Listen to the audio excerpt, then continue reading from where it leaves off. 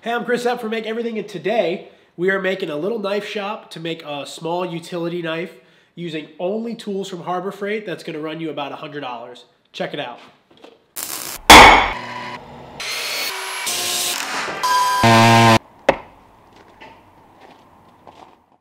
So the concept behind this project is similar to a very popular beginning knife making book called The $50 Knife Shop.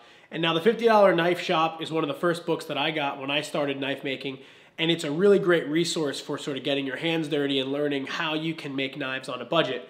My only issue with that book is that it talks a lot about getting things from scrap yards and buying secondhand equipment and motors and stuff like that, which is great, but a lot of times it's very difficult to do depending on where you are. Like for me, to get access to a scrap yard to buy a secondhand motor is actually really difficult. So what I want to do here is I want to use all brand new stuff that anybody can either go to a store like Harbor Freight or order online and get started into knife making without breaking the bank, without having to buy tons of equipment, and sort of just get the feeling of making their first knife and then sort of figure it out from there and figure out if you want to invest in the grinders and all the other tools. So let's get right into it, and I'm going to show you what I got. Okay, so for tooling, here's what we're looking at to make this knife. Now we've got a 4.5-inch angle grinder, we've got a drill, a dolly, and the only reason we bought the dolly is because I need something to use for scales, and these dollies are made out of maple. Got two 4-inch clamps, some safety glasses, which are always a necessity, a pair of pliers. This is a 7.25-inch blade for a circular saw, and we're going to use this actually as our knife steel. And this is something that's mentioned in the $50 Knife Shop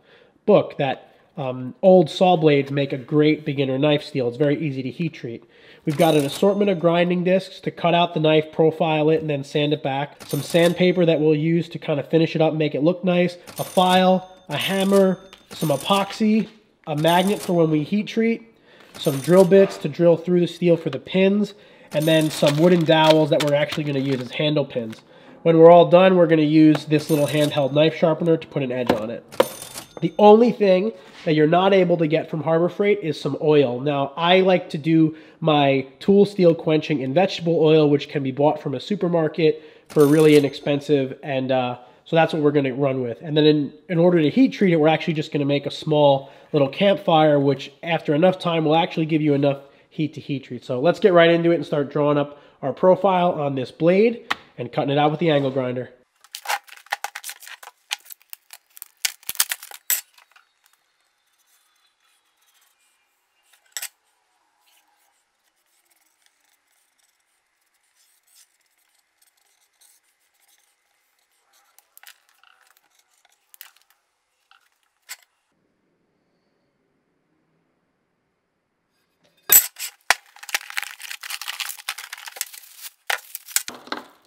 These are extra brushes. Keep these in case the brushes go bad on this.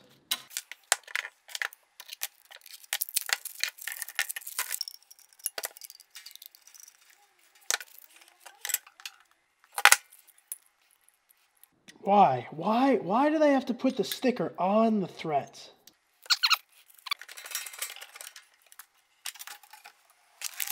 Safety glasses, very important.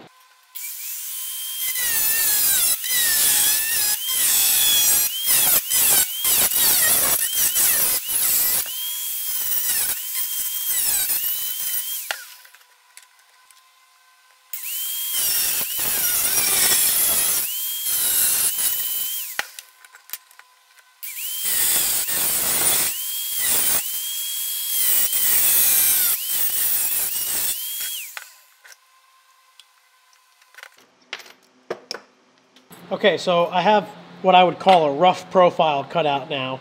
Now I'm going to switch wheels from this cutting wheel to one of these flap discs, and we're going to use the flap disc to get in there and profile this thing out so that it's a little closer to the final shape.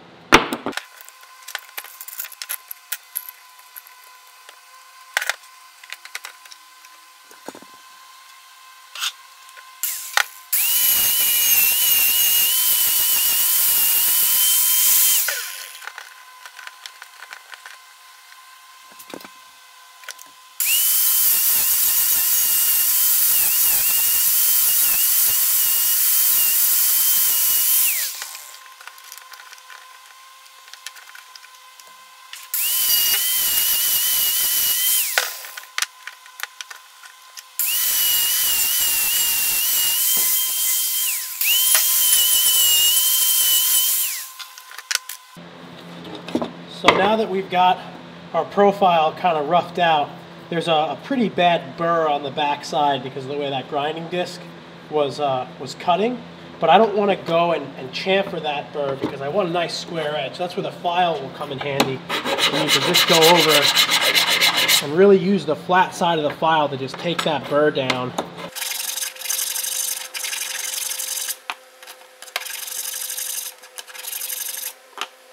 We want to make sure that it's as straight as it can be. But since this is pretty flexible, because this steel is very, very thin, we shouldn't have a hard time straightening it out. And then hopefully once we heat treat it, it firms up a little bit. So now that we have our profile done, we have to grind in our bevels. I have this center line on there that I kind of used to lay out the shape of the knife, but we don't want to use that. We're going to flip it over to the other side. And now we're basically going to like mark out where I want my handle to end. So that's going to be my blade. And I can more or less mark out where I want my bevel to go up to. That's going to be a little high on a knife this thin, so I'll probably wind up somewhere down there. So it's going to be kind of a short bevel, but again, this steel is very, very thin, so I don't want to go too crazy, take away too much material. Now actually what I'm going to do is I'm going to mark the edge with this Sharpie. And I'm going to break into our thing of drill bits here. And we're going to use one of these drill bits to actually mark the center. Now, basically, I need to find a drill bit that's close to the thickness of this material. And this material is probably, it's about a 1/16 of an inch thick, which is normally what I would use for like a, kind of like a kitchen style knife. I use 1/16 inch thick blade stock. Yeah, so 1/16 inch thick is how thick this is. Now, on the tip of this drill bit, there's a little point, and it's in the exact center of this bit. So we can use that and the flat reference surface of our table to actually scribe in the center of this blade by holding the drill bit in place and then dragging the knife across it. And that's going to give us a little scribe line directly down the center. Now, if the drill bit is slightly different in thickness than the blade, if you flip the blade over and do it from both sides, you'll wind up with two lines that are almost touching, and then you can use those two lines as your reference for the center. Now again, this material is very, very thin. It's going to be a little hard to see on camera. I'll bring it in as tight as I can. You can just see that little scribe line in the center. Now it's going to be important to try and stay to the center line in order to keep the bevel even. But, you know, again, super thin, not too much I can do if I go past it, but we're going to do our best to grind in these bevels in a way that leaves us right at that center line, and there's plenty of meat behind that edge so that we don't have an issue where the edge just chips off. Now, in order to grind in these bevels, I know you're probably thinking that you need a belt grinder. It's not necessarily true. You can absolutely do it with the flap disc, and we're going to use the table as our surface. We're going to clamp in the knife like this, and we're just going to grind away, and we're going to lean down and look and figure out when we get close to that center line, and then flip it over and do the other side.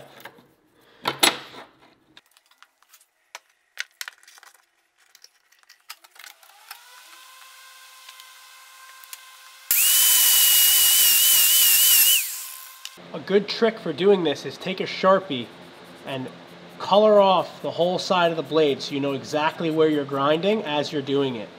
Now, I'm trying to keep my bevel, I want it as high as I can so I have a nice tapered bevel, but I also want to make sure that I don't grind too much off that edge, which I'm already getting kind of close to the center. I want to pull that bevel up.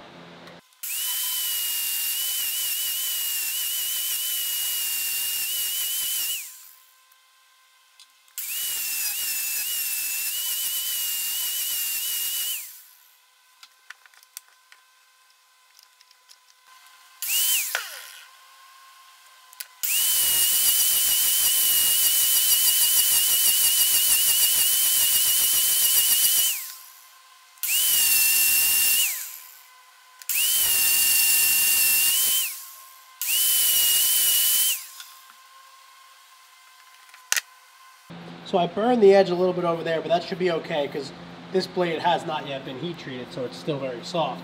But I was able to bring both of my bevels down to a point where from here, after we harden this steel, I can then push them a little bit further with basically hand sanding in order to get us to an edge that we can actually use. We got our bevels ground in, and now we want to drill the holes for the pins. Problem is, this is hardened to a point because this was a saw blade, so we're going to actually have to anneal this using some heat and get it soft, then drill our holes, and then we'll actually go and fully heat treat it. So we're going to just do a little tiny fire outside, get it in there, let it get red hot, and then it'll be soft so that we can drill it.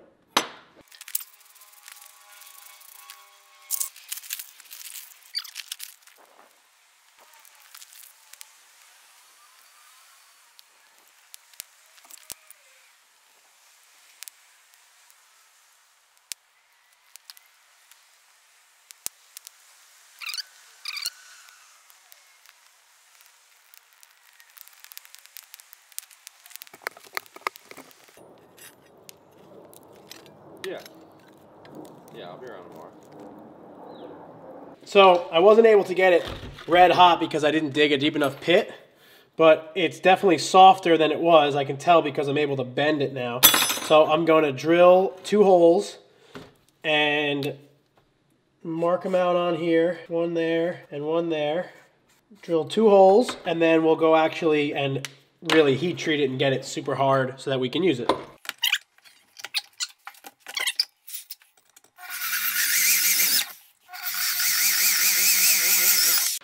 Okay, I'm gonna chase up this drill to the largest size that I have, which I might have just been using. No. To the largest size that I have because the pins I have are pretty big. So now that this is drilled out, the blade is relatively soft. We're gonna go outside and do another little campfire, but this time we're gonna dig it into the ground so it can get nice and hot and really get this thing up to critical temperature so we can quench it. The only other thing that you need for this whole thing is some vegetable oil and these little aluminum tins. Altogether, these 2 things cost me like $5 at the grocery store. This was $4 and these were $1. So this is what we're going to quench in once we get this thing red hot and non-magnetic in the campfire. Let's go back outside.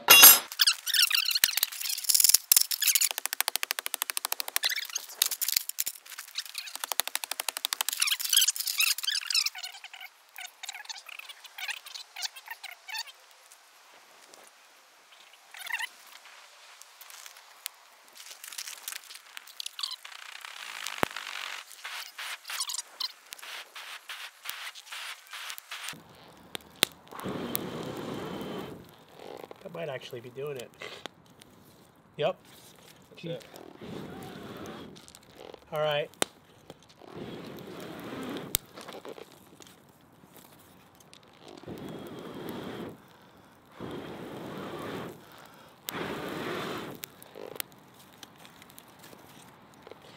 It's getting hot. Yep. All right. Almost there. Just gotta let it get a little bit hotter.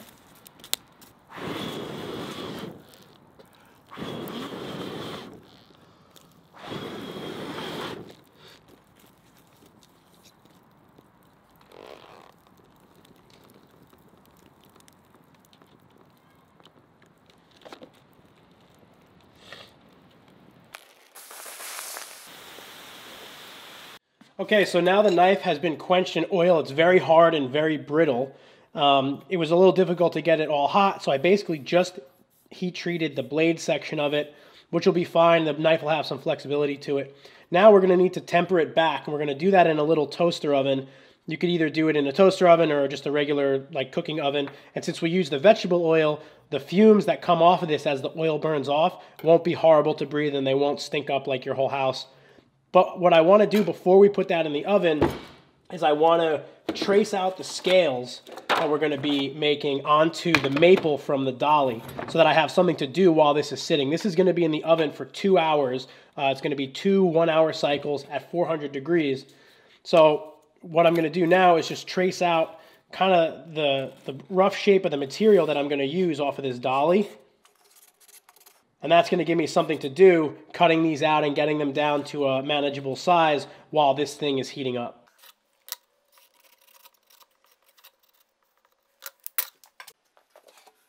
I'm going to set this oven to 450 degrees because a lot of times these have a hard time getting up to that temperature. So usually you have to set it a little bit past the temperature you're shooting for. And I'm going to let this be in here for 1 hour. It's on the highest settings, and I'm just going to leave this alone and start working on the scales. All right, so now while that's cooking up in the oven, we're really going to go out of bounds with this one. We're going to use the angle grinder because we have limited tools to cut these out. We're going to get them rough, just basically cut out these shapes. And then once the knife is done, we're going to clamp these to it and drill the holes for the pins. But in the meantime, we can at least cut that out and smoke up the shop a little bit. A handsaw would be better, but it wasn't in the budget.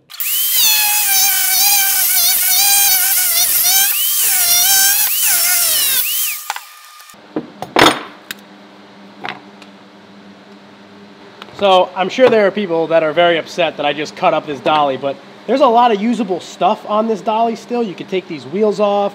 You could use this maple for other knife scales. If you just peel this carpet off, there's more maple underneath it. So I always thought these dollies were a little bit too small to be useful for anything anyway. So if you unbolt these wheels and use them on a, like a bigger scale or on a rolling cart, you can actually get a lot of use out of this dolly and it doesn't go to waste. And we got 2 perfectly good maple scales out of it. Okay, it's been an hour on the second cycle, and you can see the knife has changed colors a little bit. It's gotten to a straw color.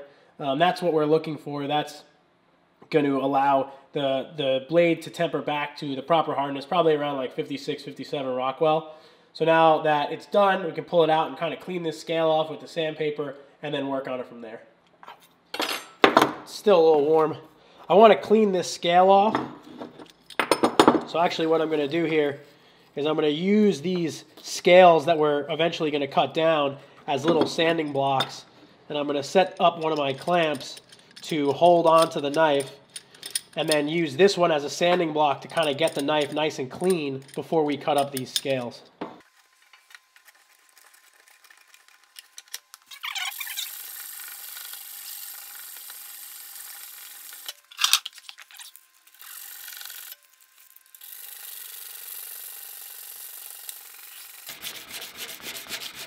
I'm going to use a little bit of water as a lubricant, see if that helps. Even though this isn't stainless and this isn't wet dry sandpaper, give it a shot. Okay, that's better. Nice. All right, so I've got the blade, pretty well sanded. It's not perfect, but whatever, we're not going for perfect. And now we're going to work on the scales. So for the scales, the reason I didn't drill these holes is because I actually want to use the blade as a reference to drill the holes in the exact right spot. So what I'm going to do is I'm going to put the scales clamped to the knife, and then I'm going to drill straight through the knife, straight through the scales, and we'll see where we wind up. So now we're going to drill right through the scales, right through the blade, and they'll perfectly register, and then we can grind this stuff away.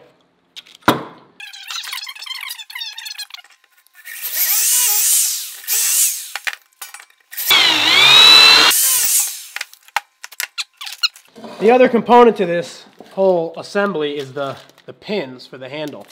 Now, I couldn't find any pins at Harbor Freight that were reasonably priced, so I bought these wooden dowels in all sorts of assorted sizes, and we're just going to have to figure out which ones of these are going to fit right in the holes we drilled, and it looks like we did.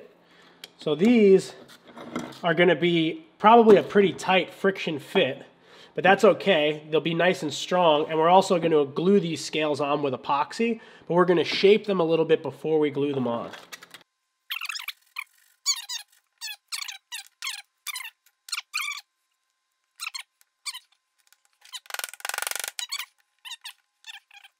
We're going to want to rough profile the scales basically just on the top, because the rest we're going to grind once it's actually glued to the knife. So I like to mark both sides of my scales and then translate that drawing onto the wood. And then grind them both while this is clamped together. So we're going to clamp this to the table. We're actually just going to use the flap disc to get closer to that edge, and then just grind that material away.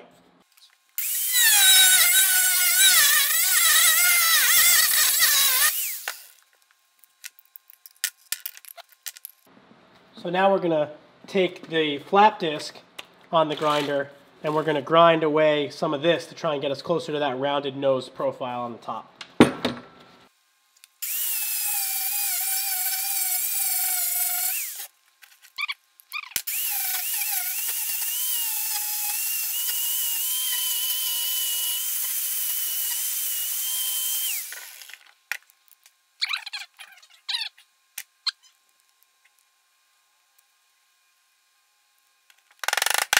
And here we have the most ergonomic knife you've ever seen. Time to get to grinding on this thing.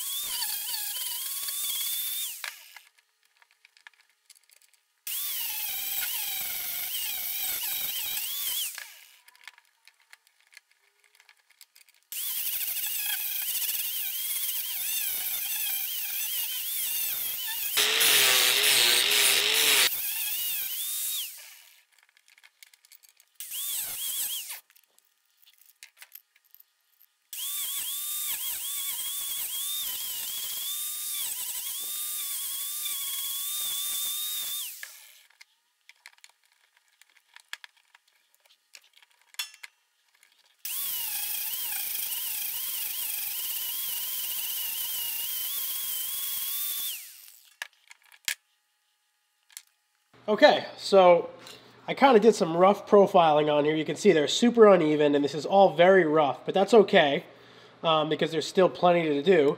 Now what I want to do is take the scales off the knife and put them together again, where I can profile them as one, and I can work on this top section, because this top section here I'm not going to be able to touch once these are glued together.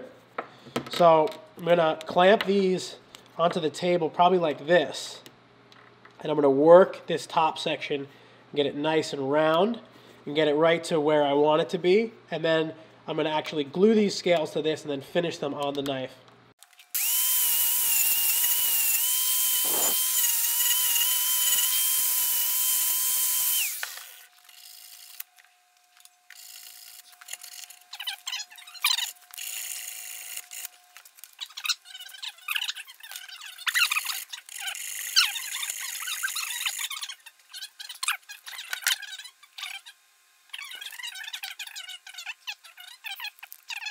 Alright, so I've profiled the top here now, and now I can basically glue these scales on and go from there. So I'm using this quick setting epoxy, also obviously from Harbor Freight. It's two-part. It's a 1-to-1 mix, and I'm just going to use the back of this as my sort of mixing area. Now before we do that, I want to make sure that I know which side my scales are going to go on. Obviously on this it's pretty obvious. I want to get my pins sort of ready to go, have my hammer nearby, and I also want to make sure I get some of the dust off of this knife, because it's going to be hard for the epoxy to stick to it if it's all dusty and dirty. So I'm just going to take a little piece of paper towel and clean that off. And then I'm also going to take a little bit of sandpaper and just scuff up where this scale is a little bit, where I didn't sand. Just help give the epoxy a little bit of a place to grip. We can mix this up. A trick when mixing two-part epoxy, instead of making a puddle of epoxy, draw a line with the epoxy, and then if you draw two lines that are the same length, you know that you put the same of both part. Instead of trying to guess, you know, like a puddle, sometimes it can be hard to tell how much you put down. So you put two lines that are the same, and then you can mix them up. I'm going to use one of these other little dowels that I bought as a little mixing stick, because I definitely don't need all 36 of them. And I'm going to use both of the clamps now to clamp this. And now it's important that I don't get the epoxy too high up on the blade, because if I go too high, then I'm not going to be able to get rid of that squeeze out very easily. I do have some water standing by, so I can use that, or I could use sort of any sort of cleaner. I got to make sure I get some of this Sharpie off that I left on there. And we can spread this epoxy on. And this stuff definitely sets up fast. I can feel how tacky it already is.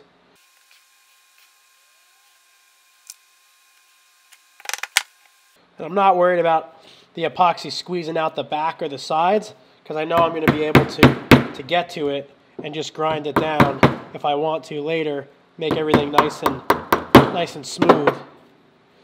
So I got both my pins in there. You can see the epoxy squeezing out the back. Just going to get a clamp on there. Get one clamp on the bottom and then get another one a little bit closer to the top. And I know what you're thinking. This thing looks really chunky, but don't worry. Once this epoxy sets up in a couple minutes, we're going to grind it all out and make it look all nice and slim and really nice.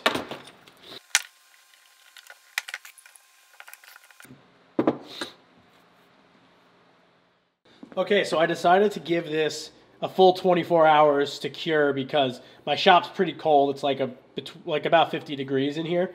So now that it's all cured up, I can go ahead and go back to the angle grinder and get these scales down to a more reasonable size and really clean this thing up and make it look nice. So let's get to it.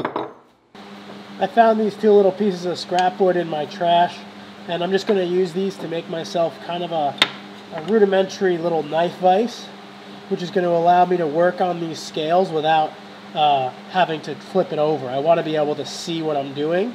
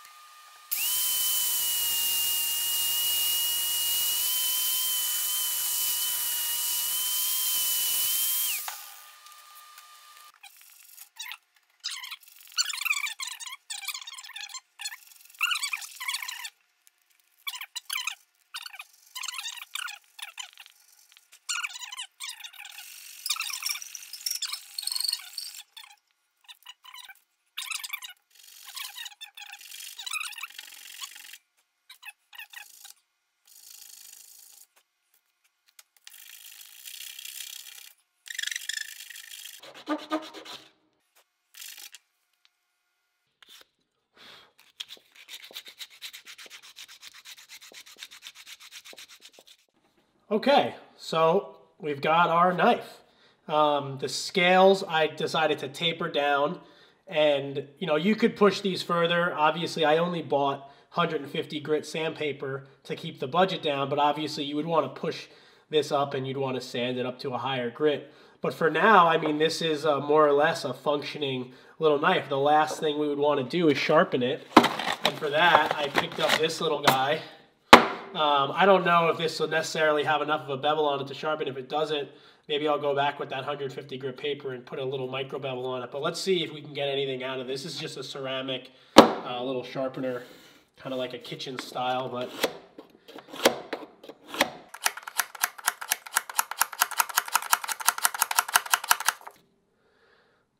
it's putting a little bevel on there. Oh yeah, it's getting sharp down here. Can't cut anything.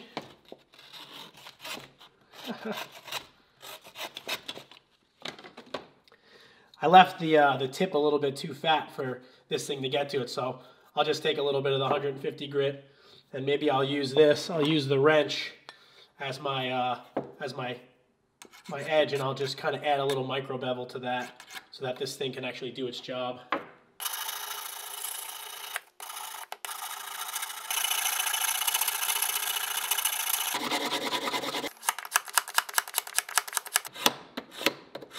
Something else you can do is you can also lightly strop a knife with cardboard because there's a little bit of abrasive in cardboard.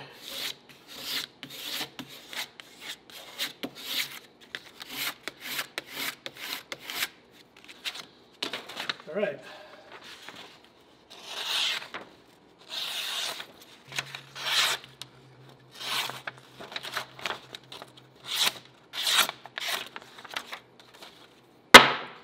I would say that's pretty good.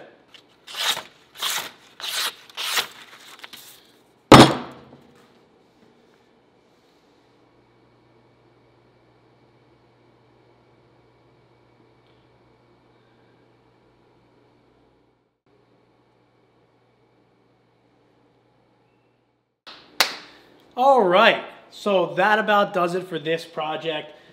Listen, this knife is not going to win any awards. You know, the blade steel's a little too thin, the handle scales are not ideal, but the point is, for $100, you can get yourself started with knife making. I started making knives like 5 or 6 years ago. I've made a lot since then, and I have learned a tremendous amount from the knife making process. I encourage everyone to try it at least once. You know, this setup is not perfect.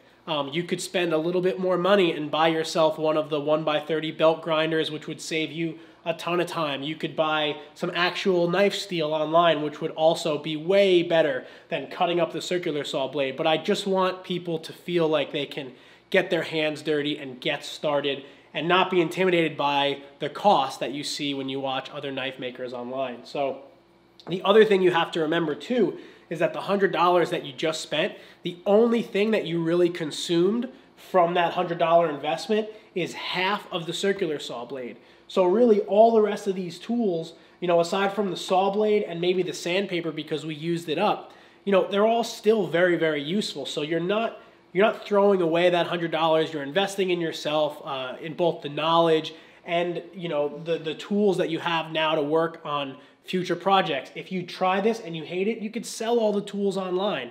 You know, just sell them used, you could probably make back half your money. I really encourage you to try this out. Try making a knife just to get the experience of working with both wood and metal. Make something that you can use. You will be surprised how good it feels to actually use a knife that you made by hand, either in your kitchen or out on like a camping trip. So again, I really hope you enjoyed this video. If you liked it, please like it and share it with your friends, show it around, and help me spread this sort of knowledge around with other people. That's why I'm here. Again, I'm Chris Zepp from Make Everything. You can follow me on Instagram at Make Everything Shop, and on my website I sell different merchandise like hats and t-shirts and stuff like that. So again, I hope you enjoyed it. Subscribe if you want to see more videos like this. Leave comments down below if you have questions. I would love to answer them and point you in the right direction for the knowledge in order to make stuff like this. So again, thanks so much for watching, and I hope to see you on the next video.